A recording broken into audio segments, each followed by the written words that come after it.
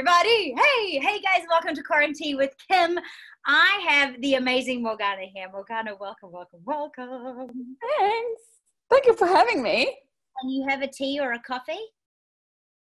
I do. Oh, a chamomile. You know, I yesterday did my very first, well, you don't know this, very first tea lesson from a tea sommelier or sommelier.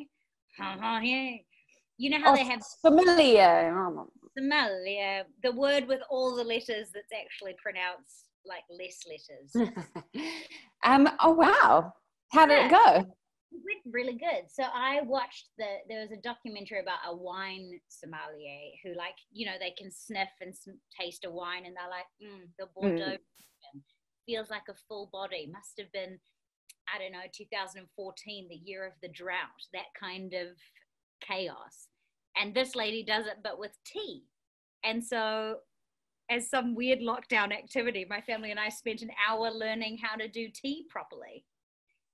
So that was fun. Oh, what were you getting wrong? What am I getting wrong? Can you teach me in 20 seconds? So yes, the key things were that I've never looked at, and I don't know if you have. On the back of a packet, it should actually say what temperature the hot water should be and for how long you should keep a bag in for. Okay. Usually with like herbal teas, you're not supposed to put boiling water. You're supposed to let it like settle and all this other kind of mumbo jumbo. I've immediately got it wrong. You know, me too.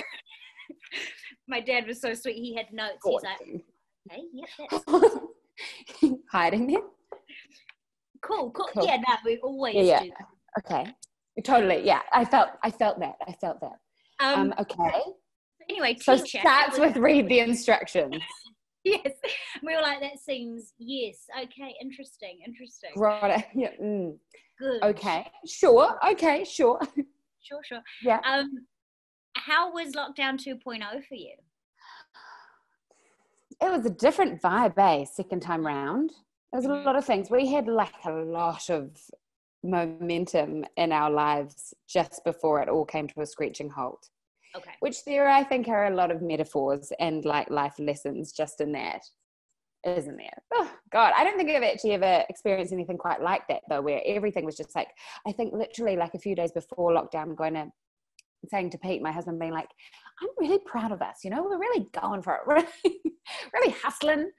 And then everything just absolutely like it got pulled out from under us.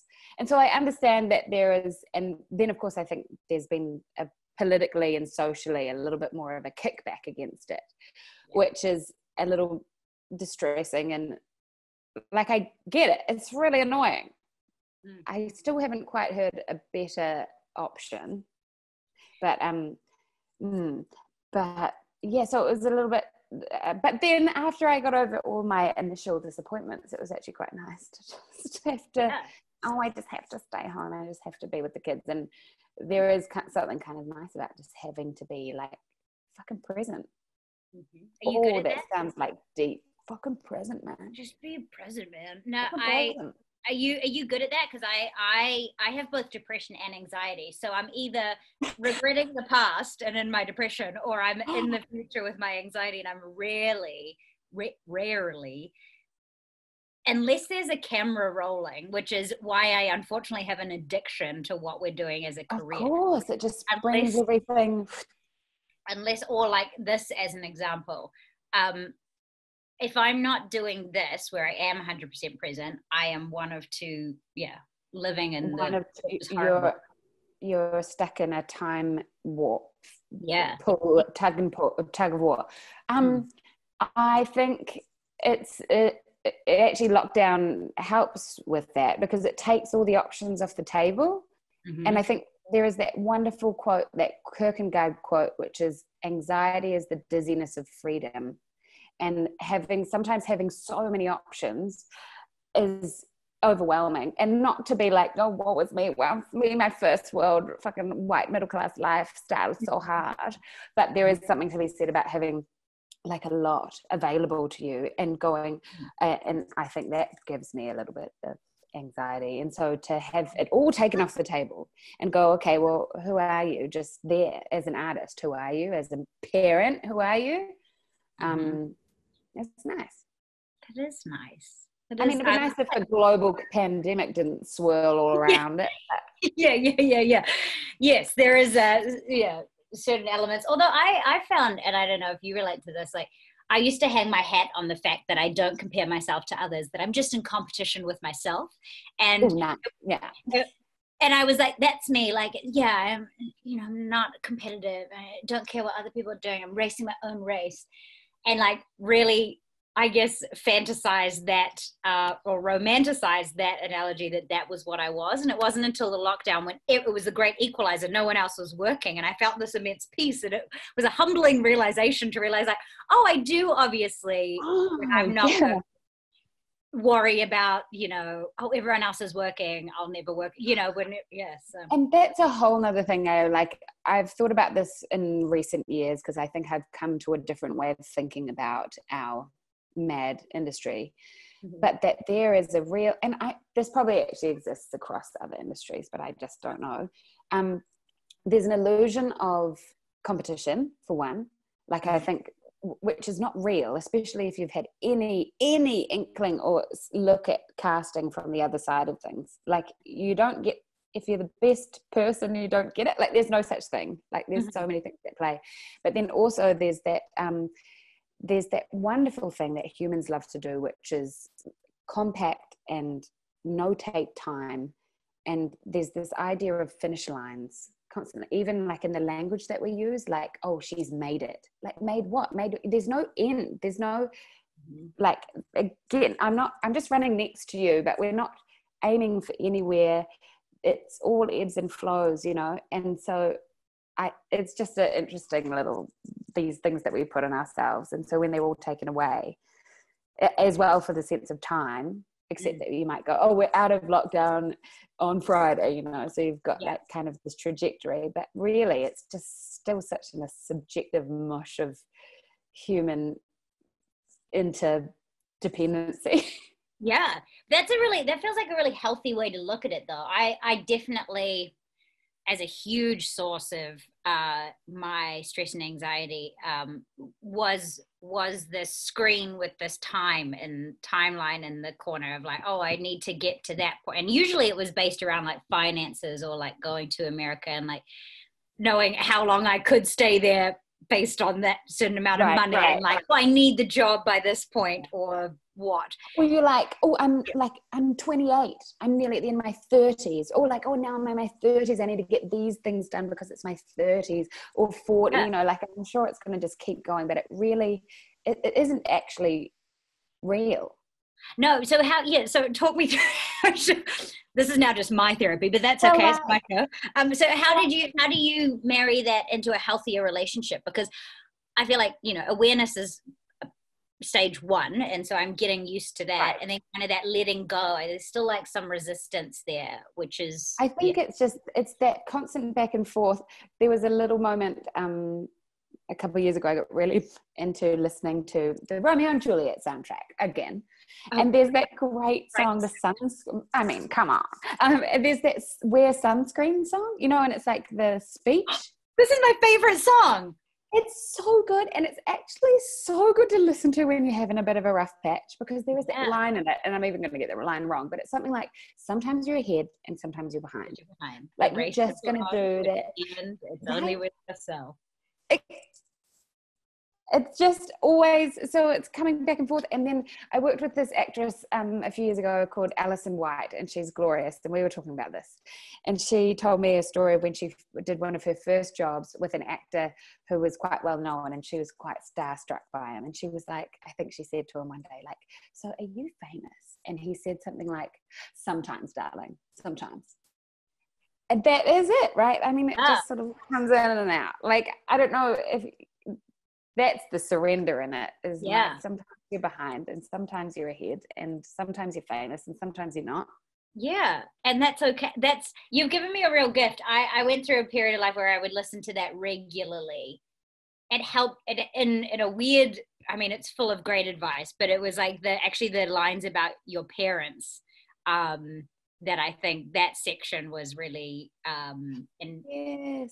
informative for me at that time, like get to know your parents kind of situation. Yes. And it was like, it must be like, I feel like you need to check in with that song every few years, and a different part will ring true for you.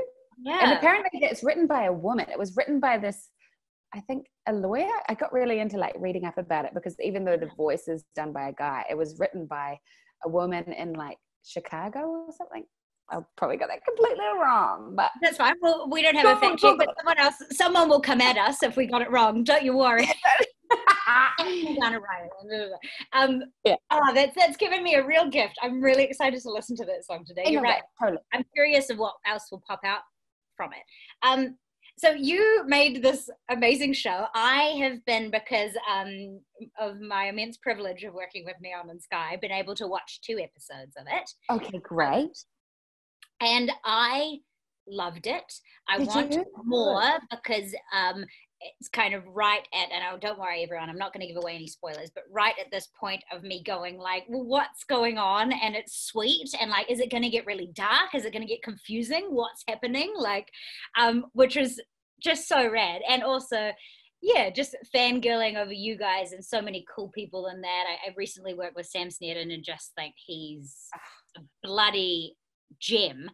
But not everyone spent lockdown #1 writing, creating shows that are going to be on the telly. So maybe you could, I guess, speak to that experience of how that even happened. And yeah. Well, it's funny. So the writers, or the creative team, Luminous Beast, is my husband, Peter Salmon, my not husband, Dan Musgrove, and my not wife, Shoshana McCallum. The 3 of them have this company. And so I think they had just they decided to do this. And then at the start of lockdown, because I guess no, they had decided to make this company, which is awesome, because I think the 3 of them kind of making this pact together to be proactive and be aggressive. And I love that when Pete was telling me about it, because he was like saying the 3 of them don't necessarily feel like particularly aggressive people, but that they working together, it's allowing them to be aggressive and like make, which I just think is the fucking ticket. And then lockdown happened, first one, and New Zealand On Air put out a call for rapid response funding, and they just jimmied up this pitch for the show and found a broadcaster. They got Prime, and then and that was quite intense. So this is in lockdown. So they're in the other room writing while I am playing with children for hours. So just like, no, don't go in there, don't go in. Come here. And like, and then I do remember there was a moment, like, not to sound ungrateful, but like after the pitch had been put through, and like, great, okay, well then we've got a bit of a rest. And then Pete and I sitting together and going, holy shit, like if you guys get the money. So then, of course, they were like, you're playing the lead, because I didn't have any other actors to compete against for the role. Perfect. Nepotism alive as well. And Peter's like, I've actually got a few people in mind, but we'll... I know. I was like, do I rather like doing an audition and like getting it on what I assume to be my own merits, which of course is an illusion and not actually real, and it's all dependent on all these different factors, or would I rather just have it given to me because there's nobody else around? Anyway, I don't mind either way, is the answer.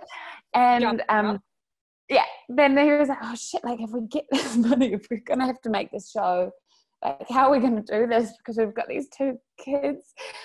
Oh my god. And because it was initially designed to be able to shoot in lockdown level 4, in which case it would have been Pete shooting me with a camera, nothing else.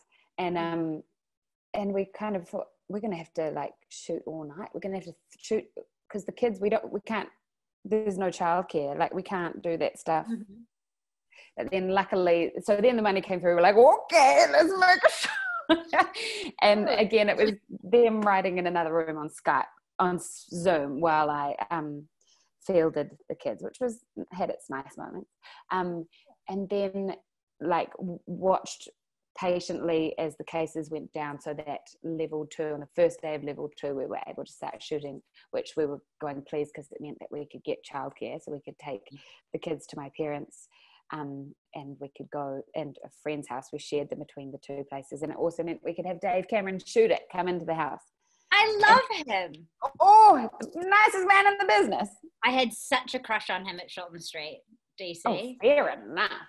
And I know he has a lovely wife and all of that. I was never in a promo. I just remember being like, and I feel like you're allowed to have crushes on married men. That's okay.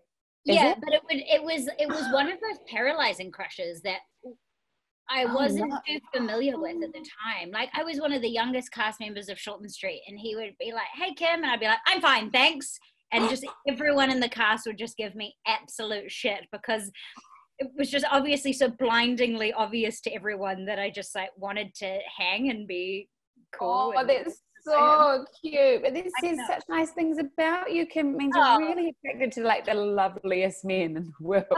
Like, because he's the sort of guy as well that if he knew that, he would have just tried to make your life so much nicer. It would have never, there's a certain kind of guy that could have used it against you and just made it awful.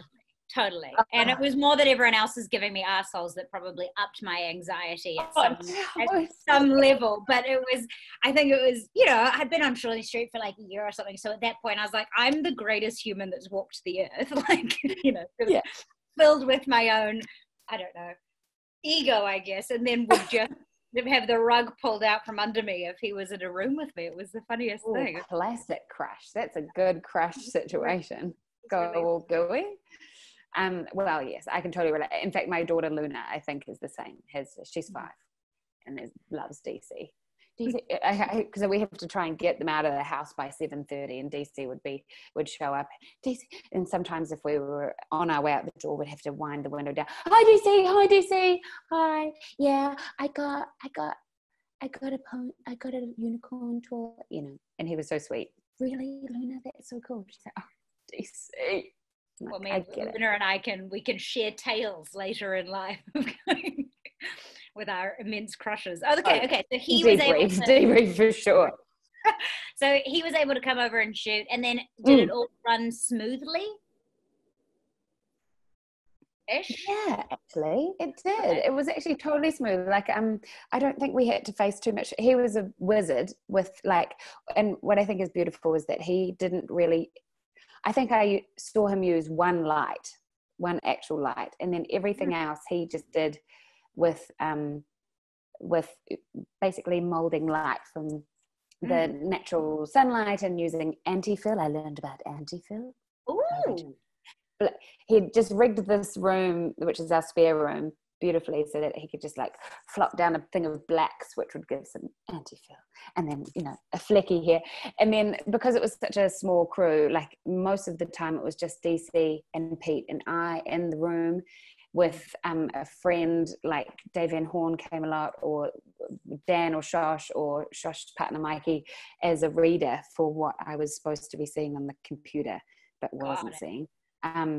And so it was a really like intimate, lovely little space.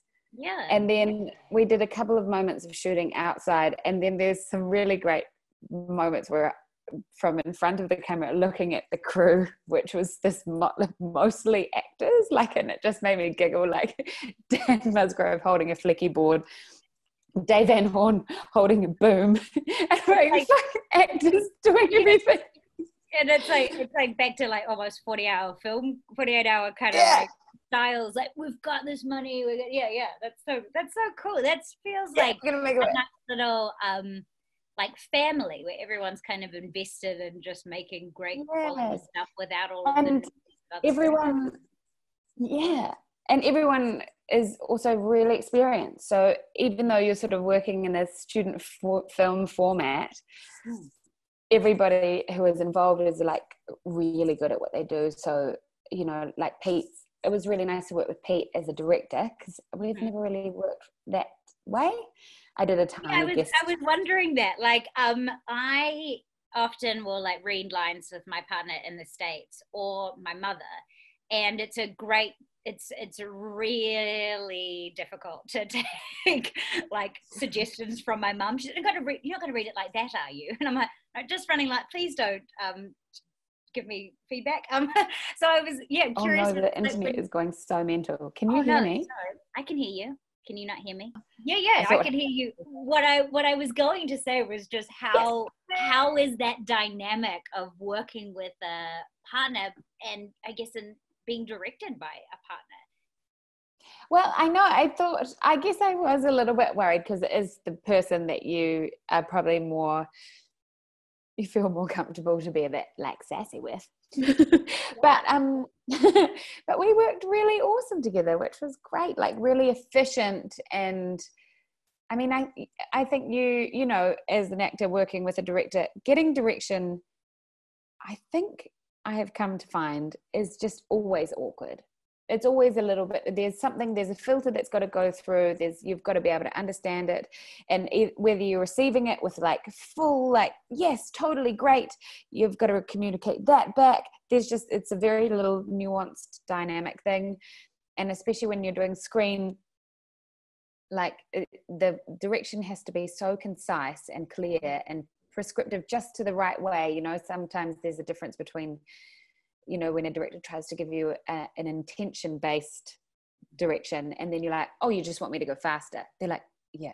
You're like, just say faster. And then sometimes they're like, do you reckon you can go faster? And you're like, but what do you mean? Like, what am I trying to do? Like, give me an intention here, you know? But he was great. And I think because we know each other really well now, like, it's just now we know each other quite well.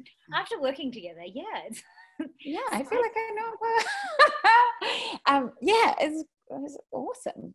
I think both of us were like, yay, we're getting to hang out together every day and work this way. It's cool. That's really cool. To anyone who is, okay, like inside, it's got COVID as like a backdrop to a big different story. For anyone who maybe is sitting there going like, I've just done lockdown, why would I watch a show about lockdown? Again, I emphasize it's the backdrop.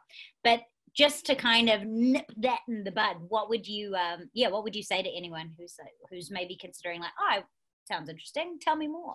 What I think is so great about this show is that it is like what they're sort of like 15-minute morsels, and it's a thriller with a couple of quirky comedic moments. But like, I feel that's really unique, you know, when you've just had a full day, especially like I've been in this situation so much where I've been full day with kids are finally in bed and everything, and I sit down with Pete, we want to watch something, we've finished the series, I don't have it in me to start a new series, I don't have it in me to do an hour, I don't have it in me, definitely don't have it in me to watch a movie. And I just don't really feel like watching a comedy right this minute. Like, I just want something, I want a juicy morsel of 15 minutes worth of like cool, quirky thriller, offbeat thriller. Yes, please. That's what I think is really going for it. A juicy morsel is the perfect way to describe it. In fact, if I was like New York Times or whatever, and this was a novel on the back, a juicy morsel would be I think that's I love it. It's just a juicy morsel, which yes, is like crazy. It's crazy current, and especially because it's set in a New Zealand second wave, and which we initially put it in there to raise the stakes of the story, to be like, okay, well, how about this for crazy? Let's make it a second wave, but it's also set in a more deadly second wave. So like, we've tried to amp up the situation outside of her a little bit more.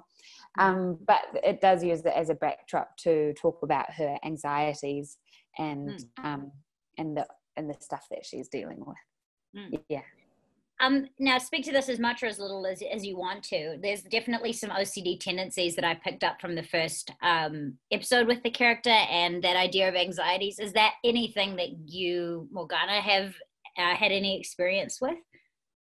No, not that deep. I think, and like in terms of dealing with that within the character, I think definitely coming at it from an angle of her experience in her life. And I guess because, you know, at the moment we're all very articulate about talking about mental illness, which is marvelous. So I didn't want to come at it from that angle too much, because I don't have enough experience. Although I have to say, like, when COVID all started, I was like, I think this is giving me a really good insight onto having a little bit of an anxiety disorder, because there is low hum. Yeah. But her stuff is definitely around her her anxiety stems from her upbringing, and she's carrying a lot of grief and stuff like that. So yes, I won't go full like we're doing mental health, but it definitely is working off. There's a lot of elements that play into it, and even people who maybe don't suffer with depression or anxiety, I feel like COVID has been like it brings that.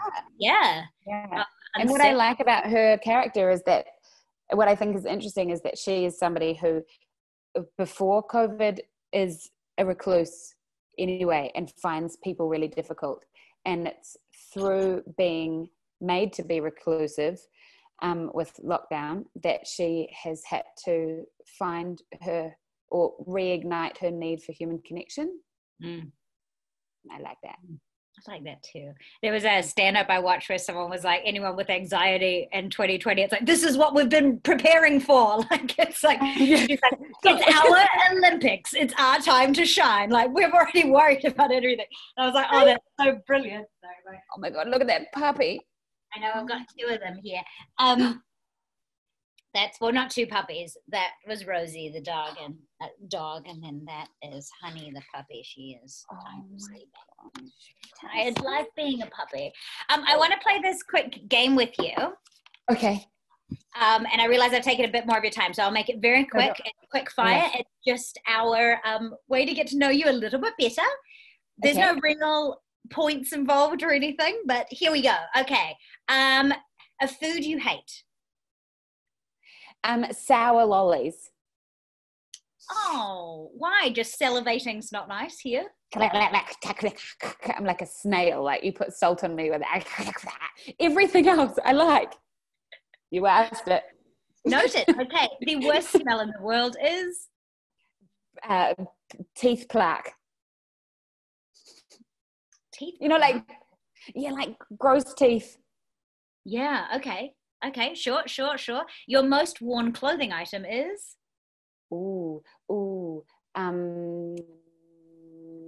Like a floral dress. I feel like I buy over and over. I'm like, Pete, do you like my new dress? He's like, have you not had that? Have we not had that for years?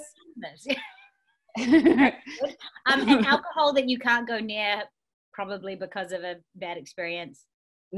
Tequila makes me do things that I think is cool at the time, but not cool. But you can still... maybe that's just cheap tequila. Maybe if I amped it up a little notch, maybe I could ease my way back in there.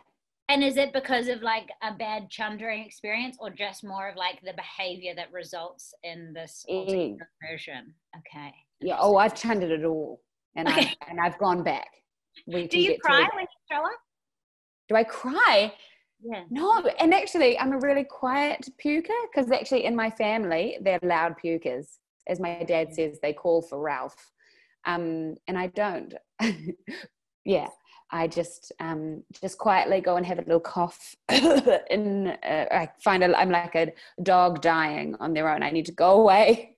Yes, well, you be definitely alone. don't want to near you. That's no, sorry. No, it's the behavior that I have done. Oh, I guess it's as a teenager actually with tequila. That's sort of a long time ago. Okay. In the not too distant past. So yeah. No, that's good to know. Okay, tequila.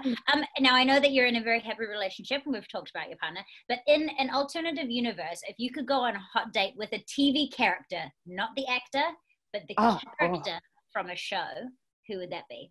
Oh, maybe Donald Glover's character from Atlanta. Okay. Oh, nice. Okay, good. Noted. Or Jamie Oliver. Can he be a character? He can be. Oh, I reckon that's a really good one. That's a Jamie Oliver. I like that as well. Do you wash your feet? No. Like, right. I feel like they get the runoff. Thank you. Yes. So we had this discussion recently. My mother put like one of those scrubbing brush things into my shower. And I was like, why? Like, wash your feet. And I was like, never have I washed my feet with intention. Like, they get washed as a byproduct of a shower. And she just thought I was the most grossest, rank human. And so you're like, now I'm going to ask everybody. Now I'm going to only because it helps my narrative of me feeling less like a piece of shit. what is something that you learnt about yourself in lockdown 2.0? I think it was that thing of stripping away all the options, because like yourself, like we go up to LA every year, we have a relationship with Australia and here, and it all feels very cool, like yeah, we just want to try and be like global career, you know, but then take that away and go, okay, who am I as an artist? Like really, what do you like? I think that's what I got to face, and I liked that. And also that I don't always have to try and get the kids out of the house. I have to just stay home and hang out with them, because I'm doing that for me, not them. Yeah, they just want to hang out with me. They do. I'm sure they do. You're great. And I want to do a couple of local things. If there was like a place in New Zealand that you're like, oh, at level 2 or level 1 when we get there, what is that spot that you're like, favorite New Zealand little spot? Or like for snacks? It could be snacks or just, yeah, whatever it means for you. So mine is like the top of the mountain at Pauanui, because it's just like really special. I like it. Beautiful. Well, I mean, the Coromandel is always just my favorite place in the whole world, always. We go to Waihi Beaches. We've got a quaint little batch down there. But then actually, I was talking to my daughter Luna. We've been doing in this lockdown, which has been really nice. Every Sunday we come to my parents' house and we have, because they're in our bubble, and we have dinner and then we have a bath, because they've also got a bath and we don't have a bath. And me and the kids are big bath people. And it's such a nice place for us to like hang out. My daughter was born in the bath, I feel like. But then I was telling her about Hot Water Beach. I'm like, Luna, there is this place. It's a beach, but it's called Hot Water Beach, and you can dig down for hot water. And she's like, what? We gotta go there. I'm like, I know. Yeah. Go there. Oh, yeah, that's such a great idea. Yeah, that is quite I guess we like that exists, but if you didn't know that, you're like, and I wonder how are we not all there all the time? I wonder if her expectation versus reality will be what she's imagining. I know, right? Like I do remember actually thinking that Hot Water Beach meant the water was hot. But then, so I was actually really clear about you have to dig. Yeah. But then, hey, sandy bath. And is there a spot that you guys ordered like to go from, or click and collect, or any local cafe or anything that you're like, oh yes, love it?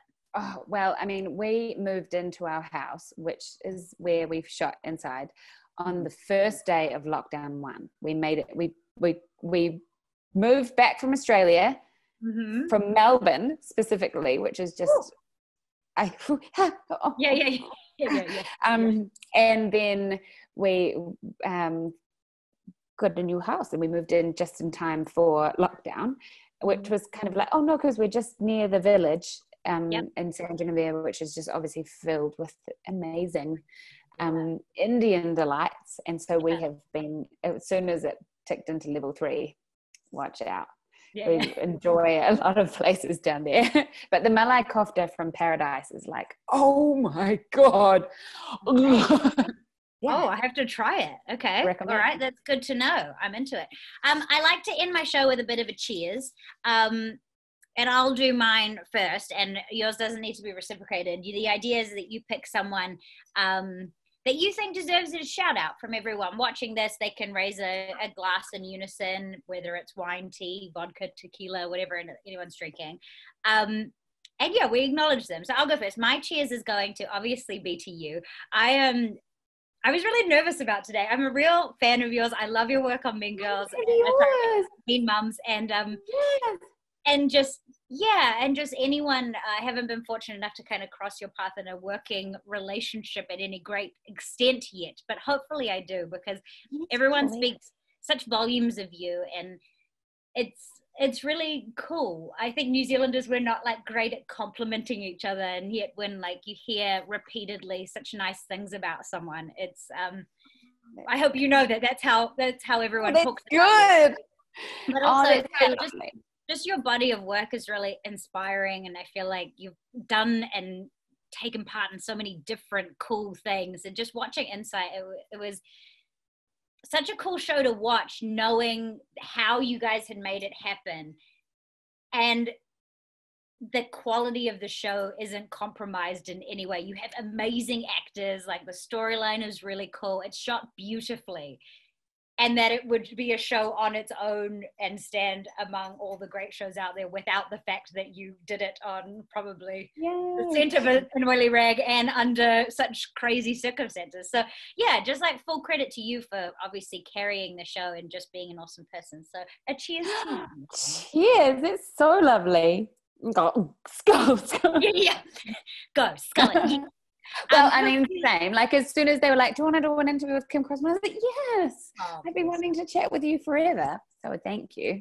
Who would you like to do your cheers to? Well, I mean, I think it's probably like super cheesy, but like to our cool mom, Jacinda, and our stepdaddy, Ashley, I would do a cheers. Because whether like you're down for them or not, actually, I think that they have faced all this with such grace and calm, which is not the general rule of leadership in the world at the moment. And they have made a note, especially in this second situation, to nip in the bud any kind of petty racial pointing that people want to do, you know, in the face of their own inconvenience. People can get real shitty. All of us, I know I can as well. And they really have been like good parents, you know, like don't pick on your brother. It's not his fault that he got sick. It's the sickness's fault. We call it the sickness. So cheers to them. Yeah, cheers to them. Yay, That's such a well-deserved cheers. I think, I mean, Jacinda has the patience of a saint. The fact that, like, I know, she's got like a kid. I feel like having kids has given me a whole nother way to deal with auditioning, because you get these auditions that come through and you go, oh yeah, that'd be cool to get that. But if I don't, then it'll be like, yeah, you don't have to sort out childcare. Like, so it's this kind of like double like phew. And I feel like, I wonder if she's like that with this next election, that she's like, look, I'll go another term. That would be great. I really would like to do it. I think that, you know, but man, I've got this kid and I just want to hang out with her, and it's been a fucking intense 4 years. So whatever, you don't want me, then that's fine. I'm just going to chill, man. I'm just going to chill so bad. Yeah, she's such a legend. Yeah, she has patience of a saint. People are like, oh, she speaks so patronizing. I'm like, if you listen to the like post-game interviews, she has to speak like that because people are like, so are we wearing masks? I'm like, she literally just stopped. I know. And then I feel like she doesn't spin off into another dimension. Yeah. And all of this stuff is like, it's so dependent on how all these opinions that we have so deep inside of us. Like, I know there are people that are distrusting of the government at the moment, but I also am recognizing in myself that I am trusting it because she specifically presents to me lots of things that I just deem to be trustworthy. She, the way that she talks, her age, her gender, all these things that I sort of internally, very deep down in my conditioning, present to me as trustworthy. And then to other people, there's different things that present as trustworthy. To some people, Donald Trump presents to all their little nooks and crannies as trustworthy, and that's just them. Great way of looking at it. But I'm also trying to be really aware that these things are being presented. They're rubbing me up the right way in terms of my own belief system, and yes, exactly. And so to not be critical, and to also just make sure I'm keeping a keen eye on it and not just blindly be like, that is so amazing. Yeah. Whatever you like, yeah, sometimes, you know, like everything within reason, we'll just, we'll keep watching closely. Yeah. Well, I love you. I am so excited to get more of insight in my life. And I know everyone is going to go like goo goo gaga over it, and deservingly so, because it is brilliant. And I'm hoping that you can maybe make more of it, but hopefully not with the realm of another lockdown inspiring such things. But thank you so much for taking time today. I know it took a little bit longer but I love you. No, it's so nice to have a good banter with someone else, anyone. anyone. You're not just anyone, but I get it. Well, I love you dearly. Have a wonderful day, and thank you so much. Love you. Touch you soon. Okay, sounds good. See you, babe. Bye. Bye.